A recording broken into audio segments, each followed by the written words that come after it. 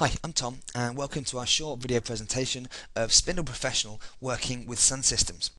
First of all, I'm going to give you a quick overview as how Spindle works. Spindle is based around an intelligent Windows printer driver which can take your document or batch of documents from SunSystems or virtually any other Windows application that can print, and then based on your configurations can gather the documents together, turn them into PDFs, and then automatically deliver them to the right person in the right style in the right way. If you want, we can also then archive documents back to your network. We can link them to your CRM application, or we can also index the documents back into SharePoint. What are we going to do with this actual demonstration? We're actually going to sit within SunSystems and we're going to print a batch of statements to Spindle. Spindle's then going to brand them up, apply a digital signature to the document, and then deliver them to the appropriate person just the way they want it. We're then going to archive the documents back to our system for easy access. First part of this demonstration will be the emailing side of things. So we're going to basically print a batch of statements to Spindle. Spindle will then take that document, add logos and other branding, and then turn it into a PDF. It will then apply a digital signature and wrap the whole thing with a nice professional email which contains relevant information pulled from Sun. Lastly, if the account's overdue, we're going to send the salesperson a copy. Okay, so here we are in Sun. We're just going to run off this batch of statements. I'm actually going to just print it to screen this time so you can see it before Spindle's processed it. It's just actually going to be a plain text document. All I'm going to do with this document is literally just hit the print button, printing all of my statements in one go to Spindle. Spindle will then divide them up into individual documents and take care of the rest. Now you'll see the processor and we'll begin to see our statements going to Outlook. Now, the first thing you'll notice is Spindle has created a professional looking email for me containing all the relevant account information for Sun and attached my statement as a PDF.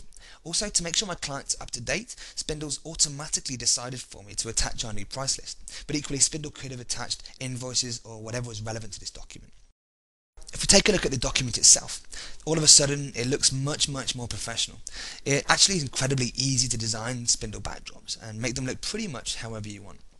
We can have different backdrop designs based on variable data, or even apply relevant overlays like a big red stamp if the account's overdue.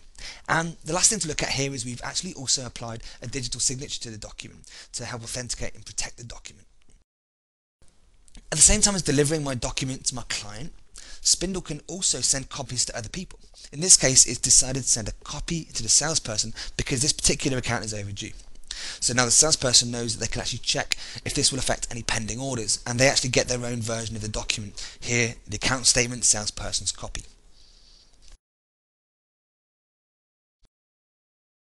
Now onto faxing.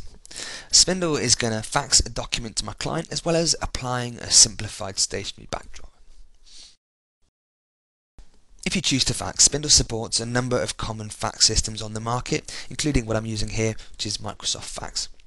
So what we're going to do is fax the document to my customer if they can't receive emails, or actually specify they want to receive documents by fax. Now what you can see here is this much more simplified version of the backdrop, which is black and white, so it's going to be legible when it comes off the other end.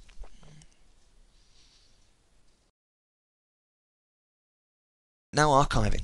Spindle can archive the PDF into a file structure on my network. It will automatically create and name the structure as well as naming the document itself. The important thing for me to explain here is that Spindle's actually archiving into a logical file structure here, and it's actually creating and managing this file structure on the fly without me actually having to do anything.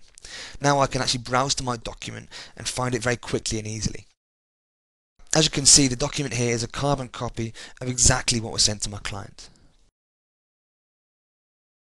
Lastly, onto SharePoint. Now, similar to our network archiving, Spindle can create and manage our folder structure, but the cool thing here is we can now archive and index against custom data, and the documents are fully searchable. Because we can access all that data from Sun, we can now use that data to index our documents into SharePoint. We have our statements here filed by company name, and if we go into the client here, we can now look at our documents which are indexed based on contextually relevant column headings. In this case, you can see things like account reference, account name, or pretty much whatever else you'd like to index by. Now you can see our document is here in SharePoint. It's now available to anyone who's got permissions to access it.